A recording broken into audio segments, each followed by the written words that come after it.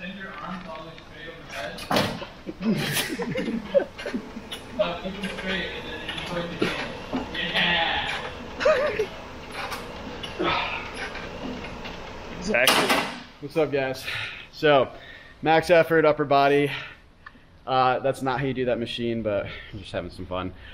So first thing, you have a strength piece today.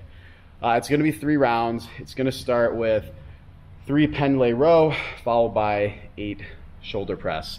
So that's going to be the strict variation. No assistance from the legs, aside from them being rigid throughout the movement, keeping the core tight as well. So it'll be 3, 8, and then 2 more rounds of that. So you'll have some time to build up to a strong working weight for that one. The things that I want to highlight with this are going to be the Pendlay row. So we saw single arm alternating Pendlay row for some heavy work a few weeks ago to kind of prep for this.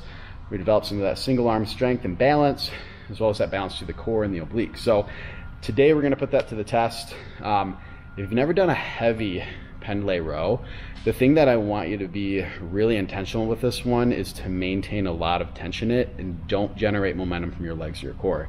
So what I mean by that is when you're in that hinge position and you're set up here, hamstrings are loaded, hips are loaded, core is loaded, back is tight, that weight starts on the ground.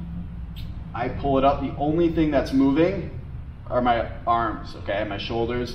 I'm not generating momentum and trying to jerk that weight off the ground or hip it to start it. So be really mindful of that.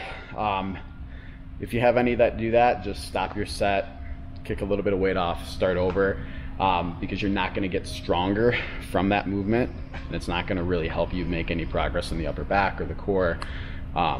So do it right.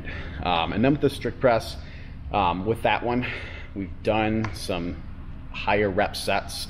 I don't know if we've really seen sets of 8. So for this one, kind of expect your numbers to be a little bit lighter. But big thing, like if we've done triples and things like that, keep the momentum going, go touch and go on your sequential reps. You're going to use that exact same technique when you get into the Metcon. And so at that Metcon, look to open up big on that one, and then look to manage small sets thereafter where you're hitting 5s, maybe 10s top. But I would say start with a strong set to chip off as much of those repetitions as you can when you're fresh.